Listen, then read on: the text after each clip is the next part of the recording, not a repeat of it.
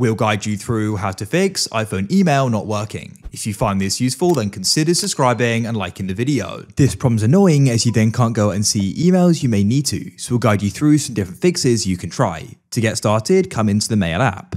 What you want to do is make sure you're checking the right inbox, so press the back button in the top left. You can then scroll to the top.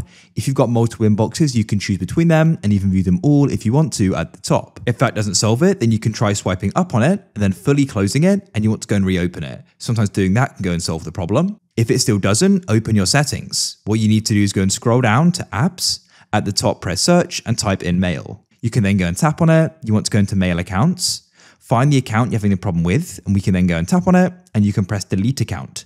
Don't worry, this doesn't permanently delete it, it just removes it from your iPhone essentially. Then we can press add account and we can go and re-add it.